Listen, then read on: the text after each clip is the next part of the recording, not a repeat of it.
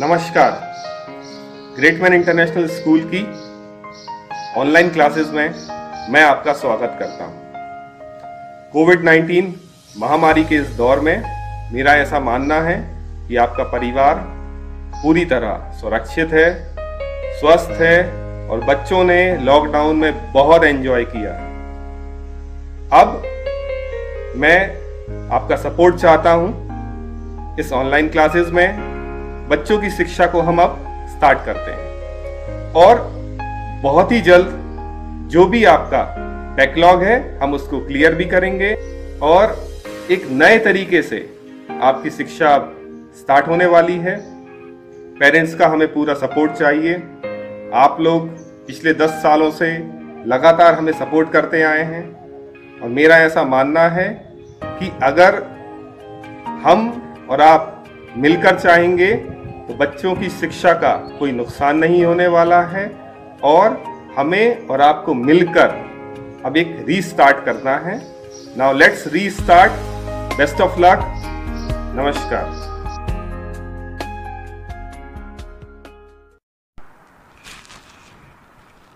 Hello students, this is Disha Kriplani. I will be teaching you science for grade 4, and chapter first is food and digestion. As you know, all living beings need food. They need food to stay fit, healthy, to grow and to get energy. Likewise, what all things you eat for food, like you eat wheat, fruits, vegetables, pulses. They give you energy and helps you to stay healthy. There is one chemical substance present in the food. It is called nutrients. What it is called? Nutrients. Nutrients helps to provide nourishment to your body. There are 5 types of nutrients, namely carbohydrates, fats, vitamins, minerals and proteins. Now you will see a chart of carbohydrates, fats, vitamin, mineral and protein on your screen.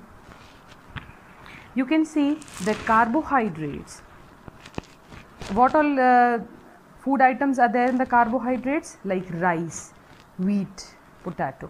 They contain starch in them. What they contain? They contain starch in them.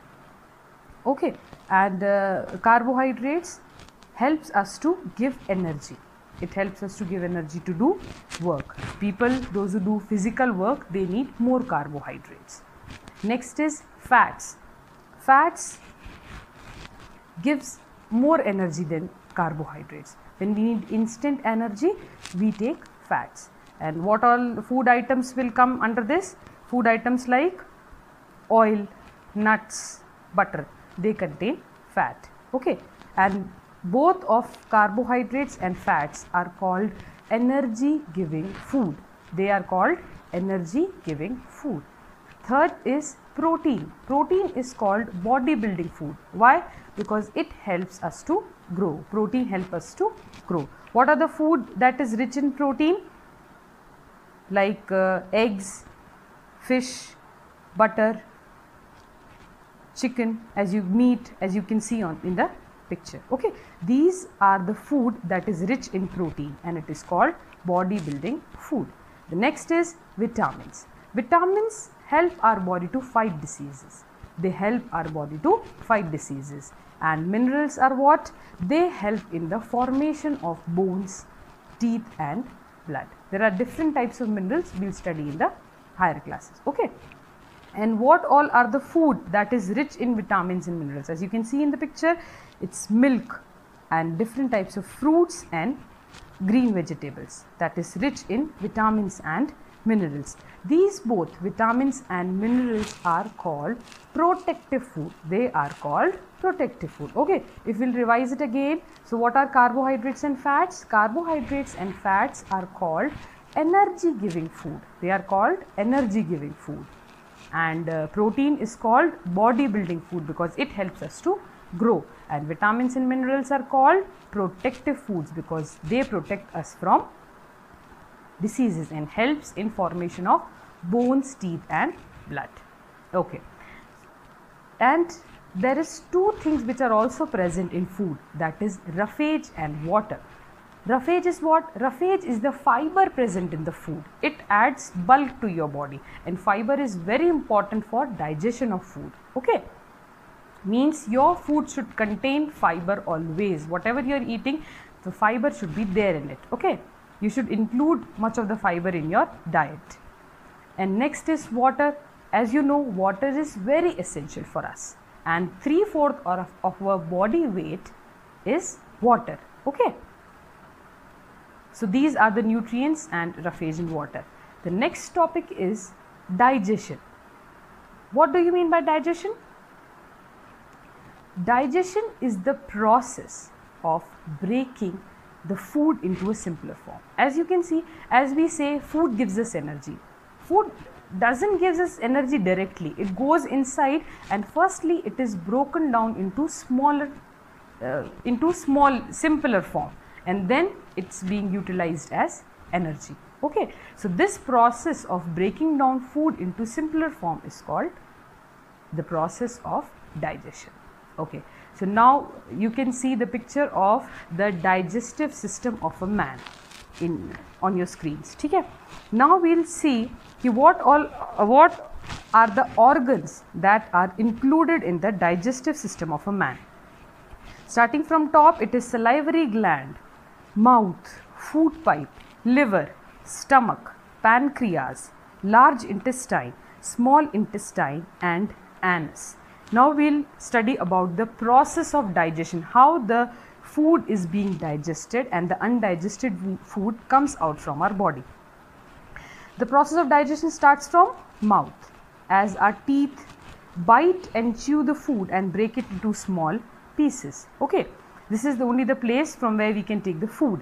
Food goes inside, and in mouth, when the food is being bite and chewed, the saliva present inside the mouth, it comes out of salivary glands, and it gets mixed with the food inside our mouth.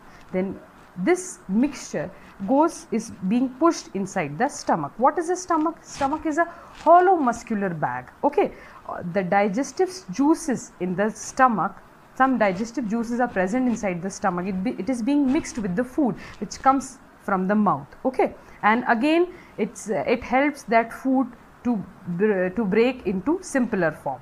Okay, now the food is being pushed to the small intestine. In small intestine, the juices from liver and pancreas are being mixed, and again it helps the food to break into simpler form, and all the digested food is being absorbed by the vessels of the small intestine, and that digested food is being carried to the all parts of the body, and the undigested food is being pushed to the large intestine, and from the largest intestine extra water is being absorbed, and the undigested food without water comes out of anus.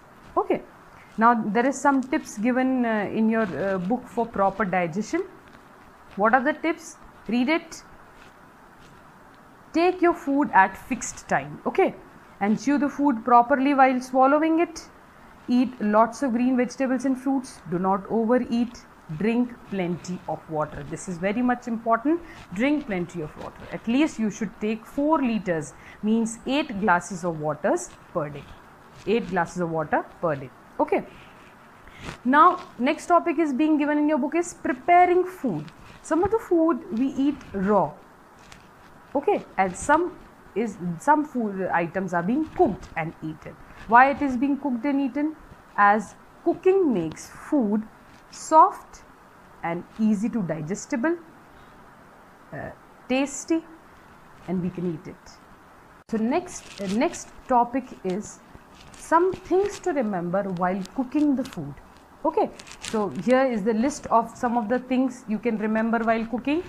Is do not wash vegetables and fruits after cutting them. Wash them properly before cutting. Okay, do not throw away the water in which pulses are being soaked. It contains vitamins. Use it for cooking. While boiling, just add enough water so that the water has been absorbed in the nutrients. Okay, and do not overcook. Too much roasting and frying destroy the nutrients.